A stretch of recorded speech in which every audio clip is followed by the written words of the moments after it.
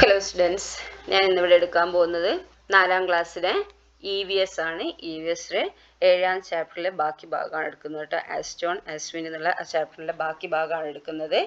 അപ്പോൾ നിങ്ങൾ ഈ ചാനൽ സബ്സ്ക്രൈബ് ചെയ്തിട്ടില്ലെങ്കിൽ ഈ ചാനൽ ഒന്ന് സബ്സ്ക്രൈബ് ചെയ്യുക, ലൈക്ക് ചെയ്യുക കേട്ടോ. അപ്പോൾ നോക്കൂ, അടുത്ത് നമ്മൾ എടുക്കുന്നത് എന്താണ്? Who is hiding there? ഒളിച്ചിരിക്കുന്നത് ആര്? Take 2 glass ടംബ്ലേഴ്സ്. Pack paper bits up to half of each tumbler. Fix a flexible straw into the second glass tumbler using a cello tape.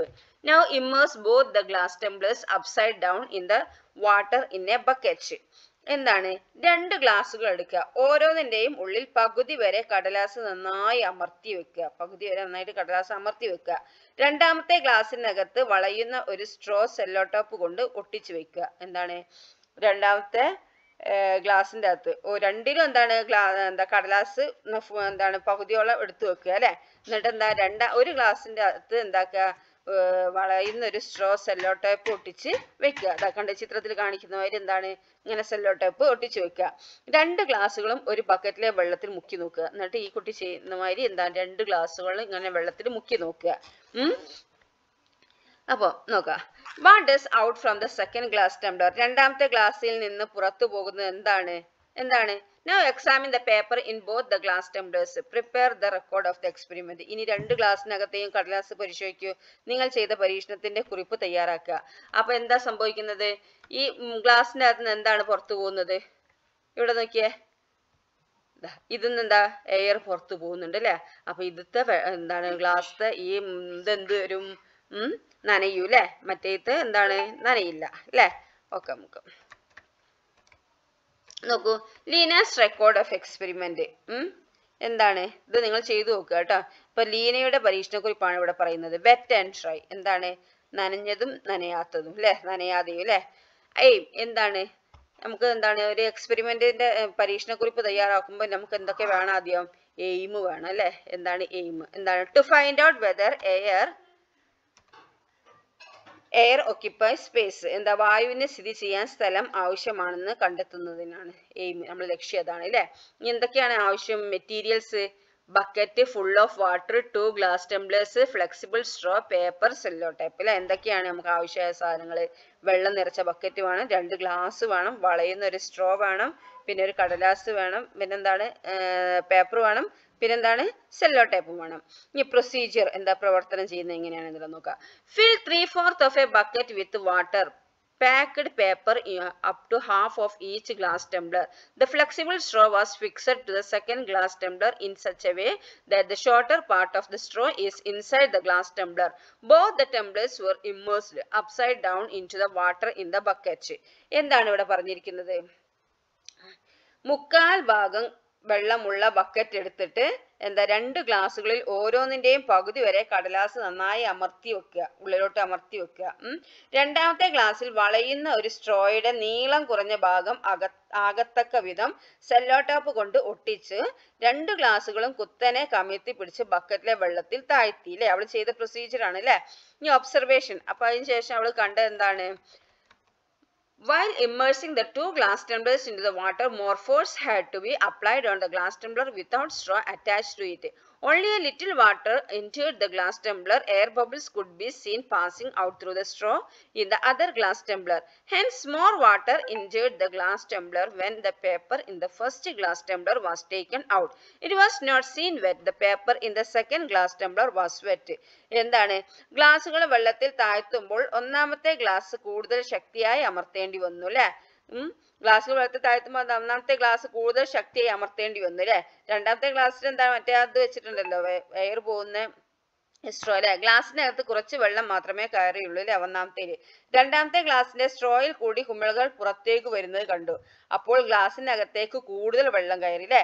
ഒന്നാമത്തെ ഗ്ലാസ്സിൽ നിന്ന് കടലാസ് പുറത്തെടുത്തപ്പോൾ നനഞ്ഞിട്ടില്ല, പക്ഷെ രണ്ടാമത്തെ ഗ്ലാസ്സിലെ കടലാസ് എന്താണ്? നനഞ്ഞിരുന്നു അല്ലെ. അപ്പൊ എന്താണ് അതിന്റെ ഇൻഫറൻസ് എന്താന്നുള്ളത് ഇവിടെ എഴുതി അല്ലെ. അപ്പൊ എങ്ങനെയാണ് നിങ്ങൾ ഇത് എന്താ പരീക്ഷണത്തിന്റെ എഴുതുമ്പോൾ നിങ്ങൾ അങ്ങനെ എഴുതും? എക്സ്പെരിമെന്റ് ചെയ്യുമ്പോൾ എയിം വേണം, മെറ്റീരിയൽസ് വേണം, പ്രൊസീജിയർ എഴുതണം, ഒബ്സർവേഷൻ എഴുതണം, ലാസ്റ്റ് എന്താ ഇൻഫറൻസ് എഴുതണം. ഓക്കെ. പിന്നെ എന്താ ചെയ്യേണ്ടത്? Did you record your inference? നിങ്ങൾ എക്സ്പെരിമെന്റ് ചെയ്തതിന് ശേഷം നിങ്ങൾക്ക് എന്താണ് നിഗമനം കണ്ടെത്തിയത് അത് നിങ്ങൾ എന്താക്കുക? അവിടെ എഴുതുക. ഓക്കെ. നോക്കൂ. ഇനി എന്താണ് സെൻസിങ് സ്മെല്ല്? എന്താണ് സെൻസിങ് സ്മെല്ല്? മണമെത്തുമ്പോൾ അല്ലേ? We come to know that jasmine flowers have a bloomed or a perfume bottle has been opened even from a distance. എന്താ ഈ മുല്ലപ്പൂ വിരിഞ്ഞതും സെന്റ് കുപ്പി തുറന്നതും എല്ലാം നമ്മൾ അകലെ നിന്നും തന്നെ അറിയാറുണ്ടല്ലോ. ഉണ്ടോ? അറിയാറുണ്ട് അല്ലേ? How does this happen? Let us try out. ഇതെങ്ങനെയാണ് നമുക്കൊന്ന് നോക്കിയാലോ? അല്ലേ? എന്താണ് ഇവിടെ collect the smoke and incense stick, എന്താ ചന്ദനത്തിരി അല്ലേ? Incense stick in A glass Tumblr and cover it with a cardboard. എന്താണ് ചന്ദനത്തിരിയുടെ പുക ഒരു ഗ്ലാസ്സിലേക്ക് എന്താ ശേഖരിച്ച് കാർഡ്ബോർഡ് കൊണ്ട് അടച്ചു വെക്കുക. The smoke comes up and when the cardboard is removed. എന്താണ് കാർഡ്ബോർഡ് ഉയർത്തുമ്പോൾ പുക മുകളിലേക്ക് വരുന്നില്ലേ? Do you sense the fragrance of the incense sticks? അപ്പൊ ചന്ദനത്തിരിയുടെ സുഗന്ധം നിങ്ങൾക്ക് അനുഭവപ്പെട്ടോ? This is because the fragrance of the incense stick mixes with the air and spread all around. അപ്പൊ എന്താ ചന്ദനത്തിരിയുടെ മണം കലർന്ന വായു വ്യാപിക്കുന്നത് കൊണ്ടല്ലേ നമ്മുടെ മൂക്കിലെത്തിയത് അല്ലേ? അത് ഗ്ലാസിനുള്ളിൽ തന്നെ അടച്ചു വെച്ചാണെങ്കിൽ നമ്മുടെ മൂക്കിലെത്തൂല അല്ലേ? അപ്പൊ എന്താണ് ആ മൂടി തുറന്നപ്പോ അതിന്റെ കാർഡ്ബോർഡ് കൊണ്ടെടുത്തപ്പോ എന്താക്കി ഈ വായുവിലായിട്ട് മിക്സ് ചെയ്തിട്ട് എന്താക്കി നമുക്ക് സ്മെൽ ചെയ്യാൻ കഴിഞ്ഞില്ലേ? നോക്കൂ. I too have weight. എന്താണ് I too have weight? എനിക്കും ഭാരമുണ്ട് അല്ലേ? എന്താണ് ഹാങ് എ എങ്ങനെ നോക്കാം നമുക്ക് അല്ലെ? ആർക്കാണെന്ന് നോക്കാം. Hang A big balloon on one end and A paper cup on the other end of A long stick. എന്താണ് നീളമുള്ള വണ്ണം കുറഞ്ഞൊരു വടിയുടെ ഒരറ്റത്ത് വലിയ ബലൂണും മറ്റേ അറ്റത്ത് കടലാസ് കപ്പും നൂലിൽ കെട്ടിത്തൂക്കുക അല്ലേ? തുലാസ് പോലെ അല്ലെ? ഇങ്ങനെ കെട്ടിത്തൂക്കുക. ഒന്നിൽ ബലൂണും മറ്റൊരു കടലാസും അല്ലെ? Now tie a thread in the middle of this stick and hang it like a balance as shown the picture. എന്താണ് വടിയുടെ മധ്യഭാഗത്ത് എന്താക്കുക? നൂല് കെട്ടി ത്രാസ് പോലെ തൂക്കിയിടുക. അല്ല നടുക്കനെ ത്രാസ് പോലെ നടുക്ക് നൂല് കെട്ടി തൂക്കിയിടുക. ഇനി എന്താ Put pea seeds in the paper cup to balance the weight. കടലാസ് കപ്പിൽ എന്താക്കുക? പയർമണികൾ ഇട്ട് ഭാരം തുല്യമാക്കുക. Now blow air into the balloon. ഇനി ബലൂൺ ഊതി വീർപ്പിക്കുക. What happens to the balance? അപ്പോൾ ഇപ്പോൾ ത്രാസിന് എന്ത് സംഭവിക്കുന്നു? എന്താണ് ഇതിന്റെ കാരണം?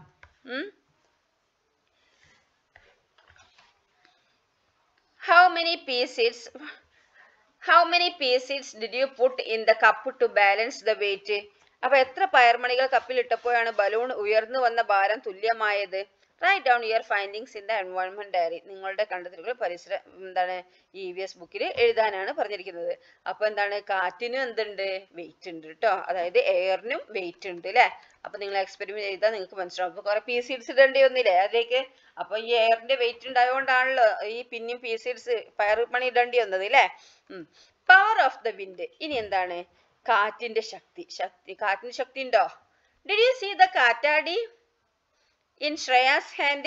ശ്രേയയുടെ കയ്യിലെ കാറ്റാടി കണ്ടില്ലേ? Why does it spin? അത് കറങ്ങുന്നത് എന്തുകൊണ്ടാവും? Discuss with your friends.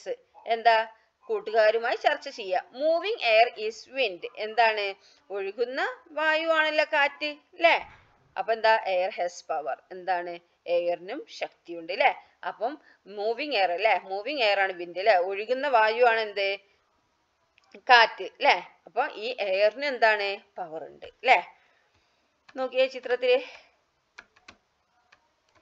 Wind mill field യാച്ച്ഡ് അല്ലേ? എന്താണ് ഈ പായ്ക്കപ്പല് എന്താ വിൻഡ് മിൽ ഫീൽഡ് പറഞ്ഞാൽ കാറ്റാടിപ്പാടം, മറ്റേന്താണ് യാച്ച്ഡ് എന്ന് പറഞ്ഞാല് പായ്ക്കപ്പൽ അല്ലേ? ഒക്കെ എങ്ങനെ നീങ്ങുന്നത്? കാറ്റിനോടാണ് അല്ലേ? അപ്പൊ കാറ്റിന് എന്താ പവർ ഉണ്ട് അല്ലേ? Air, water vapour etcetera are gases. ഇനി എന്താണ് വായു, വാട്ടർ വേപ്പർ ഒക്കെ എന്താണ്? ഗ്യാസ് ആണ്. ഓക്കെ. അപ്പൊ നമ്മൾ സോളിഡ് എന്താന്ന് പഠിച്ചു, ലിക്വിഡ് എന്താന്ന് പഠിച്ചു അല്ലെ? സോളിഡ് എന്ന് പറഞ്ഞാൽ എന്താ? കട്ടിയുള്ള സാധനങ്ങളാണ് എന്ത്? അതായത് കയ്യിലെടുക്കുന്ന കട്ടിയുള്ള സാധനങ്ങൾ അല്ലെ?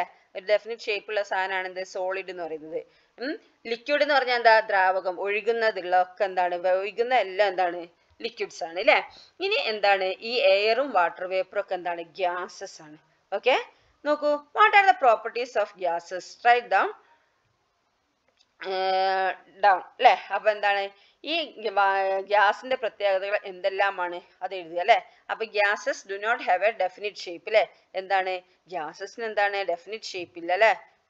ഒരു ഡെഫിനിറ്റ് ആയ ആകൃതി ഇല്ല. എന്താണ് ഈ ഗ്യാസിന് ആകൃതി ഇല്ല അല്ലെ? പിന്നെ പ്ലാസ്മ എന്താന്ന് നോക്കാം നമുക്ക്. പ്ലാസ്മ എന്ന് പറഞ്ഞാൽ besides the solid liquid and gases state matter has other States also. എന്താണ് ഈ സോളിഡ് ലിക്വിഡ് ഗ്യാസ് എന്നിവ കൂടാതെ ഈ മാറ്ററിന് എന്താണ് മറ്റ് ചില അവസ്ഥകളും ഉണ്ട് അല്ലെ. അതിലെന്താണ് plasma is one of them. അതിലൊന്നാണ് എന്ത് പ്ലാസ്മ അല്ലെ. Fire and lightning are in the plasma state. എന്താണ് ഈ ഫയർ തീയും അതുപോലെ ലൈറ്റ്നിങ്ങും മിന്നലില്ലേ എന്നിവയൊക്കെ എന്താണ് പ്ലാസ്മന്റെ ഇടിമിന്നൽ ഇടിമിന്നൽ അല്ലെ അതൊക്കെ പ്ലാസ്മന്റെ ആ അവസ്ഥയിലാണ് കേട്ടോ. പ്ലാസ്മ സ്റ്റേറ്റ് ആണ് ഫയറും ലൈറ്റ്നിങ്ങും കേട്ടോ. അപ്പൊ സോളിഡും ലിക്വിഡും ഗ്യാസും കൂടാതെ ഒരു ഇതും കൂടി എന്താണ് പ്ലാസ്മയും കൂടി ഉണ്ട്. പ്ലാസ്മ എന്താണ് പ്ലാസ്മക്ക് എക്സാമ്പിൾ ഫയറും ലൈറ്റ്നിങ്ങും ആണ് കേട്ടോ. ഇനി നോക്കിയേ ഇവിടെ കംപ്ലീറ്റ് ദ ടേബിൾ. എന്താണ് ഇവിടെ ടേബിൾ കംപ്ലീറ്റ് ആക്കാനാണ് പറഞ്ഞിരിക്കുന്നത്. ഇവിടെ എന്തൊക്കെ ഇവിടെ പറഞ്ഞിരിക്കുന്നത് ഒബ്ജക്ട്സ് അതിന്റെ പ്രോപ്പർട്ടീസ് എഴുതുക. പ്രോപ്പർട്ടീസ് എന്തൊക്കെയാണ് പറഞ്ഞിരിക്കുന്നത്? Wait, shape, space to exist അല്ലെ. എന്താണ് അതിന് വെയിറ്റ് ഉണ്ടോ, ഷേപ്പ് ഉണ്ടോ, പിന്നെ എന്താ സ്ഥിതി ചെയ്യാൻ സ്ഥലം വേണം അല്ലെ, പിന്നെ അതിന്റെ സ്റ്റേറ്റ് ഏതാന്ന് സോളിഡോ ലിക്വിഡോ ഗ്യാസ് അത് എഴുതുക അല്ലെ. ഇപ്പൊ നോക്കിയേ കോക്കനട്ട് ഓയിൽ അതിന് വെയിറ്റ് ഉണ്ടോ? യെസ് അല്ലെ. ഷേപ്പ് ഉണ്ടോ? ഇല്ല അല്ലെ. അപ്പൊ തെറ്റിടുക. പിന്നെ സ്പേസ് ടു എക്സിസ്റ്റ് നിൽക്കാൻ സ്ഥലം ആവശ്യമാണോ? വേണം അല്ലെ. അതേതാണ് ലിക്വിഡ് ആണ് അല്ലെ. ഇനി ഇവിടെ ടേബിൾ വെയിറ്റ് ഉണ്ടോ? ഉണ്ടോ?